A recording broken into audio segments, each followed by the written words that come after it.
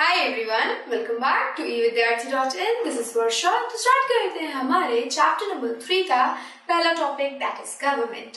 Government यानी सरकार का नाम हम सभी ने कभी ना कभी सुना होगा, चाहे वो न्यूज़पेपर हो या फिर न्यूज चैनल, आपके मम्मी पापा हो या फिर आपके स्कूल के टीचर्स, सबने कभी ना कभी सरकार को कुछ ना कुछ जरूर कहा होगा। कुछ ने अच्छी बातें कही होगी, कुछ ने बुरी बातें कही होगी। बट ये सरकार है क्या? कुछ लोग इसके फेवर में क्यों होते हैं और कुछ लोग इसके विरुद्ध में क्यों होते हैं, वो समझते हैं।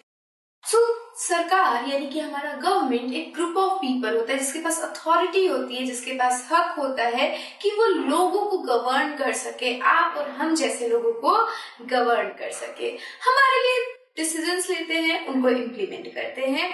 इसे हम गवर्नमेंट कहते हैं। ग्रुप ऑफ ऑर्गेनाइजेशन जो कि कंट्री के हित में, स्टेट के हित में काम करे, उसे हम गवर्नमेंट कहते हैं। So starting this topic, every country need a government to make decisions and things done.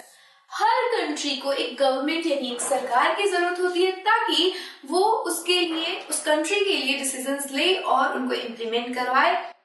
For instance, आपको स्टडी करने के लिए जाना है, स्कूल में जाना है, तो क्या आप खुद जाते हो और स्कूल चूज करते हो, खुद ही एडमिशन ले लिया, फॉर्म पे साइंस कर दिए and then you are admitted to the school? नहीं, ऐसा नहीं होता। आप अपनी मम्मी को बताते हो, अपने पापा को बताते हो, देन वो क्या करते हैं, आपस में सलाह करते हैं, मशवरा करते हैं, हमारे पास फंड्स हैं या नहीं उस स्कूल के लिए कि आपको हम उस स्कूल में दाखिला दिलवा सके, और फिर जाके अगर फंड्स होते हैं तो ही आपका उस स्कूल में एडमिशन होता है। सिमिलरली हमारी गवर्नमेंट भी कुछ ऐसे ही काम करती है। हम जो लोग हैं, हम जो उसके सिटीजन्स हैं, वो क्या करते हैं, उनको कुछ करने के लिए बोलते हैं कि ये कर दो या फिर ये कर दो, फिर वो अपने जितने भी लोग हैं उनसे बात करते हैं कि हमारे पास इस काम को करने के लिए फंड्स है या नहीं है, फिर डिसीजन लेते हैं कि हाँ ठीक है, करना है या नहीं करना है, और फिर वो चीज, वो काम होता है या फिर उसको हम खारिज कर देते हैं, हमारी गवर्नमेंट खत्म कर देती है।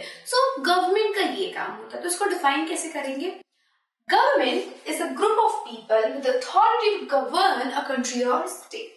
तो इसको ऐसे डिफाइन करना है कि गवर्नमेंट वो ग्रुप ऑफ पीपल है, वो लोगों का समूह है जो किसी कंट्री या किसी स्टेट को गवर्न करती है, उसके ऊपर रूल करती है विद अथॉरिटी, किसी अथॉरिटी के साथ, किसी हक के साथ। ओके, तो ये हमारा गवर्नमेंट कहलाता है। ठीक है, गवर्नमेंट हमने समझ लिया कि डिसीजंस लेती है और उनको इम्प्लीमेंट करवाती है, लेकिन ऐसे कौन से डिसीजंस लिए जाते हैं और क्यों हमें ये डिसीजंस लेने हैं? सबसे बड़ा मुद्दा ये उठता है कि क्यों लेने हैं ये डिसीजंस। पहली बात तो हम क्यों नहीं ले सकते हैं?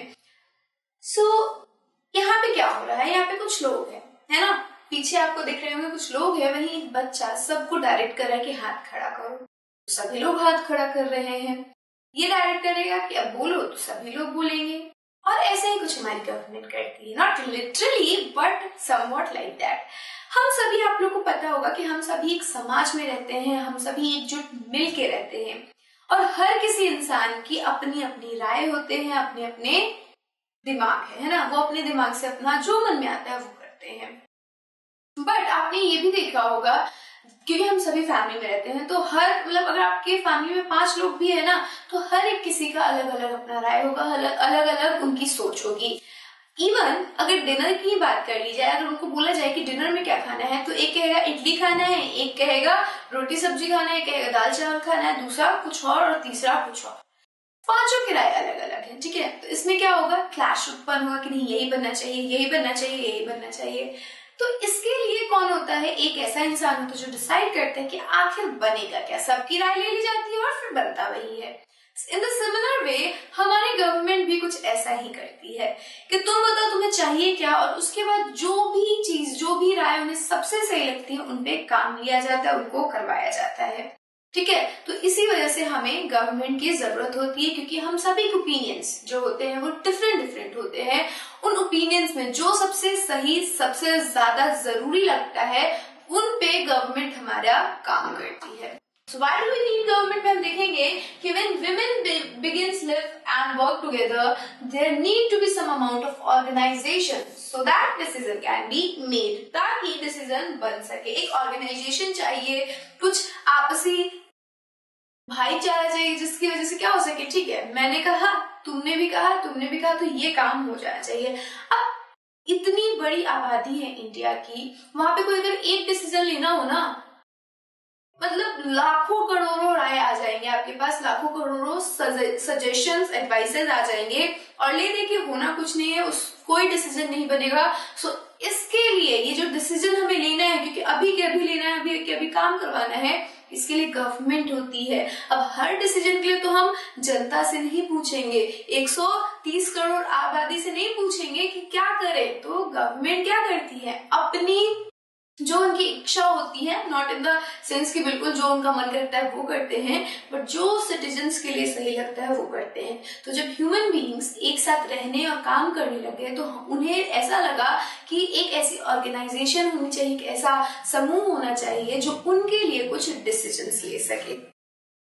Some rules have to be made that apply to everyone. For example, there is a need to control resources and protect the territory of countries so people can feel secure. So कुछ rules भी बनाए जाने चाहिए। Decisions के अलावा rules भी होते हैं जिनमें ये रूल होते हैं कि आपको रिसोर्सेस कैसे यूज करने, ताकि जो आने वाली जनरेशन है उनको भी उन रिसोर्सेस का फायदा मिल सके।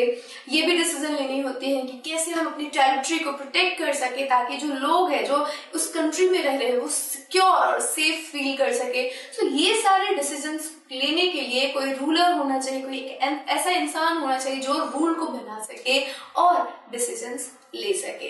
तो ये काम कौन करेगा? ये काम करेगा हमारा गवर्नमेंट, हमारी सरकार हमारे लिए ये काम करके देगी। So government do this on behalf of their people bye exercising leadership, taking decisions and implementing these among all the people living in their territory. So ये काम करेगी government on the behalf of their people, लोगों के बदले वो ये काम करती है, उनके बिहाफ पे करती है कि आपने उनको कहा है, उनको आपने क्या दिया है, आपने उनको अथॉरिटी दी है कि मेरी जगह तुम ये काम कर दो, तुम ये डिसीजन ले लो।